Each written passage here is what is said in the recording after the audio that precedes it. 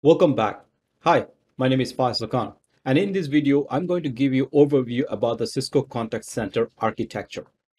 Now, Cisco Contact Center architecture strength is basically separation of the media from the application itself. The applications is running on the core network of a Cisco WebEx, where the media, on the other hand, is running in something called the voice media layer. Now, the media is handled by a component known as a voice POP or present point of presence, VPOP, and it stays in the VPOP. So whenever you are establish a communication for voice call or channel, it communicates with your voice media player rather than with an application layer. The media is kept in a geographic region that is closer to your locations or compared to the applications. Now, the application layer houses the voice, media, and analytical application stack. So this is where, for example, all your software that is running your platform is hosting. That include maybe the web applications, the any sort of licensing integrations that happens, or any API gateways. They're all in the application layer. End users will access their application via the internet. So therefore, no particular software is required for you and I to install in order for us to access that applications. We access this application using the control hub. So let's take a look at what control hub, again, where we can access these various applications. So in your control hub on the left hand side, you see various options here: messaging, you got your calling, contact center. This will give you the inner access from the customer perspective or user perspective to access your platform.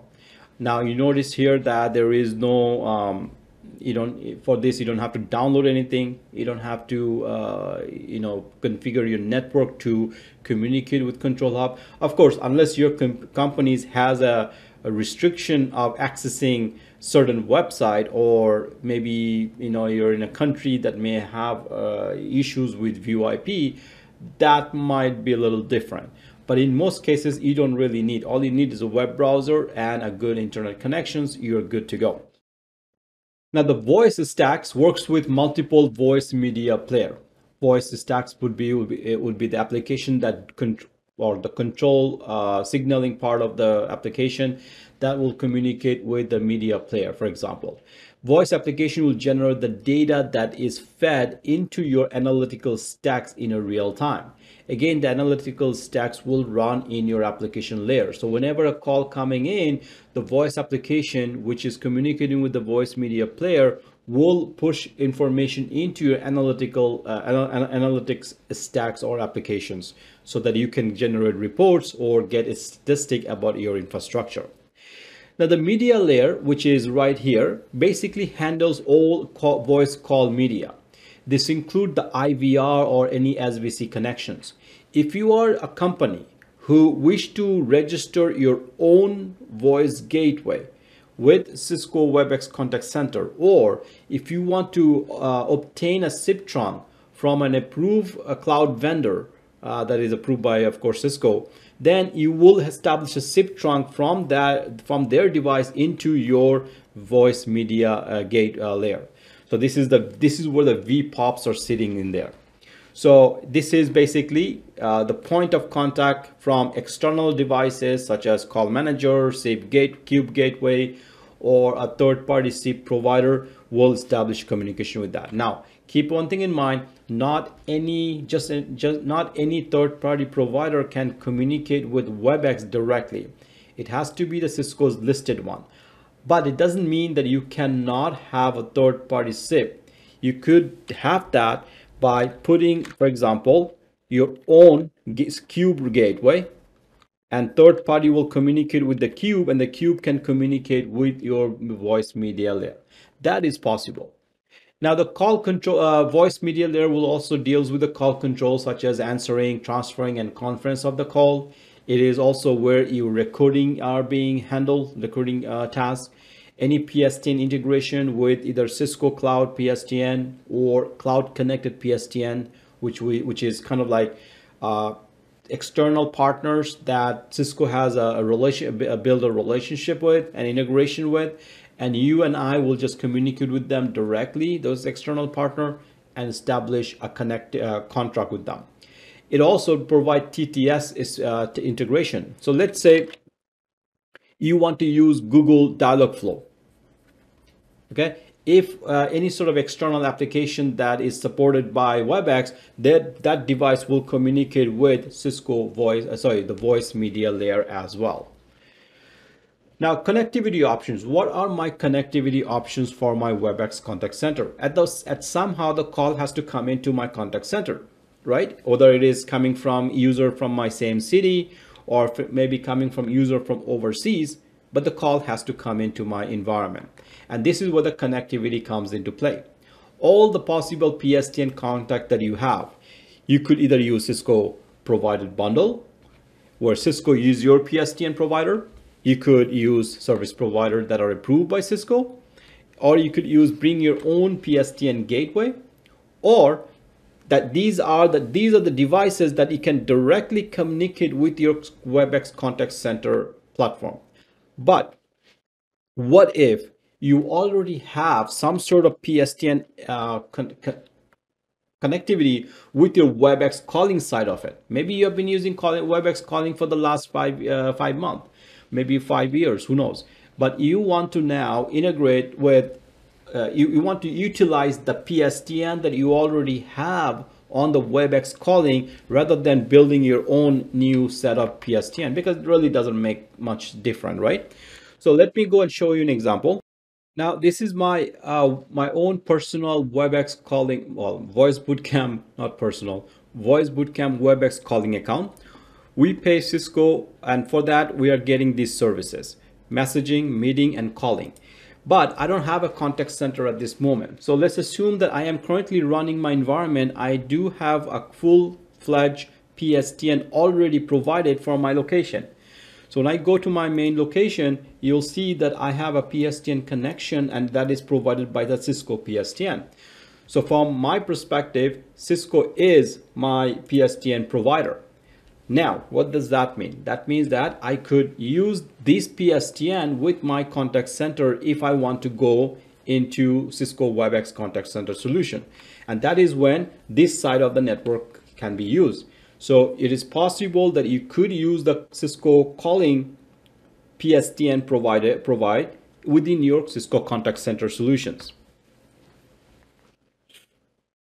Now, the advantage of using Cisco provided bundle PSTN, first of all, is very easy to get. It's a matter of probably less than 60 seconds.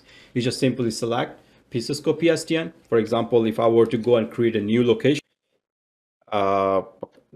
so let's say I go to calling and I go to location and I want to add a new location. And of course, this is very important where you choose a location to be. Okay, once I do that, I could simply go to my location and manage PSTN and easily change that PSTN to Cisco PSTN. This is a customer premise PSTN. I'm not going to change that right now, but this is something can be done. It's just a matter of a couple of clicks and you're done in terms of PSTN, getting PSTN from Cisco. Now, advantage, very fast. You pay only based on the Cisco plan. I mean, again, Cisco plan is mostly probably for North America, for Canada, US, where you will buy a plan that you can probably get unlimited calls, inbound and outbound within those two countries. Most calling plan that we have in Canada and US, you can call either country for free of charge without any additional cost. It is built into your monthly plan that we provided. Now, what is the advantage? Of course, it's mostly available for these two countries at this moment. As of 2020, March 18, bundles needed to be purchased for all your agent individually. No additional recurring charge for the numbers or number porting. So if you create a PSTN bundle for an agent, let's say agent X, you will get a phone number for free, or you can import an existing phone number into that environment. Now, no metering or reporting of your PSTN users, because it is considered to be all you can use within those two countries. The bundled PSTN for contact center is non-regulated service. What does that mean? That means that no 911 service will be provided, and most likely those services like 411, 211, 311, these are special numbers that you can dial in Canada and US. Of course, each country has their own numbers that can get service. Like for example, if I'm in Canada and I want to know when is the garbage pickup day, or I want to know where is the closest swimming pool, public swimming pool. I can call 311 and they will let me know right away based on my address. They will say me, okay, here is your list of closest swimming pool that you might have. These services are regulated by the government. They are actually provided by the government as well, and they're not included in the Cisco PSTN. WebEx Contact Center is over the top service, so therefore no 911 will be supported for that. If you do dial 911, you want to let your user know that it's probably better to use your physical phone. The reason is that your agent could be all over the place, right? Your agent, you may not even have an agent at home. And if they call 911, well, which 911 you're going to send the traffic to? You could have a agent logging in from India but working for a company in US. Very common practice. In that case, if the person in India calls 911, and that will become a difficult, right? So that's why the WebEx Contact Center PSTN do not support 911. But you do get a local number where termination will any call coming into the PSTN will terminate into the agent phone directly. The reason, the number is mapped to the contact center agent. You can also get a toll-free number into contact center, which will give, because hey, you want customers to dial your contact center by dialing a toll-free number or a number, right? Well, in that case, you can obtain a toll-free, which will be basically charges will be agent plus an IVR per month. Mostly available in United States at this moment. The new contact center WebEx calling. So what if you want to use the WebEx calling contact center? Well, in that scenario, call will come in via the Cisco provided PSTN into your contact center. After you hear the IVR welcome message, you go back and forth, and it's time to connect the call to an agent. After the call getting all the contact center treatment, it goes out to the same PSTN to reach the agent on the customer premises. If the customer is working from, let's say, their office in Toronto, then it will use the same PSTN to reach that Toronto offices. If you are working with service provider, let's say you get a PSTN from your service provider. First of all, the service provider will establish a SIP trunk with a VPOP, which will then be registered with your account. So when you register through the VPOP, again, we'll show you how that is done in the lab guide.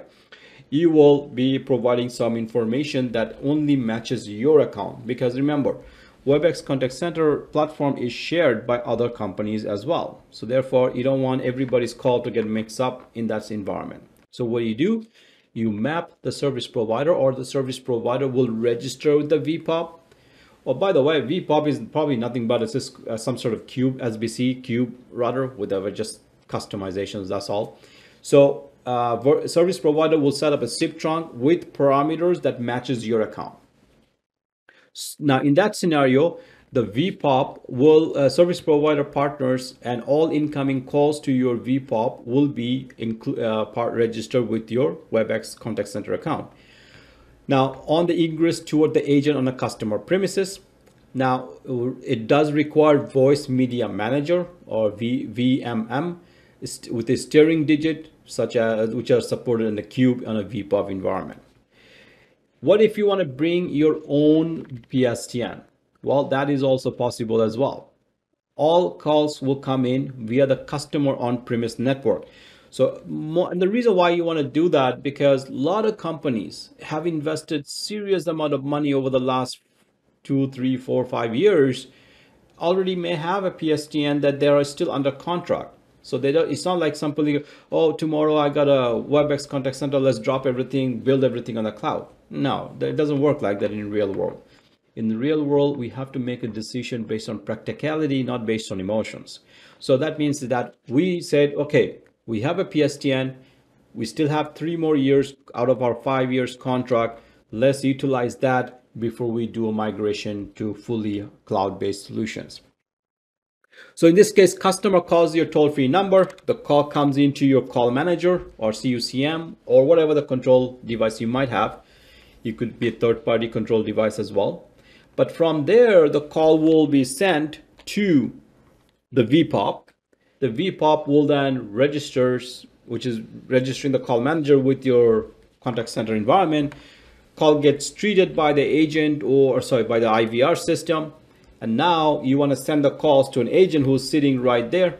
So what you do, you basically, WebEx will send the call back to the same call manager in order to route the call to that particular agent. If you're going to use WebEx calling, remember the WebEx calling? You may already have an environment set up in that scenario. How is the call going to be routed? So now the scenario is that you got your contact center up and running, but when it comes to PSTN, you're going to use the PSTN on your WebEx calling, whether that is a cloud connected partner or your local gateway. We'll talk about each one in different scenarios. So in this scenario, customer is using their own cloud connected partner from the WebEx calling. All inbound PSTN calls will come into the WebEx calling first using the cloud connected PSTN. So for example, here you see the call coming in. It goes into the cloud connected. From there, it comes into the VPOP and then it gets treated. So after the agent treats it's not the agent, after the IVR treatment is applied, call will be sent to the agent. Now, agent happens to be a WebEx calling endpoint, which is registered to, of course, to the WebEx. So in this scenario, the call will be sent to via the WebEx calling access SBC, which is right here, to send the calls to that particular agent. So this is when scenario is when call is coming through a PSTN via cloud connected partner into your WebEx environment. Now there's a difference in here. When the customer calls coming into the cloud connected partner, the cloud connected partner will establish a SIP trunk with what we call peer SBC. So this is basically peer SBC, peering SBC. This is on the WebEx calling side.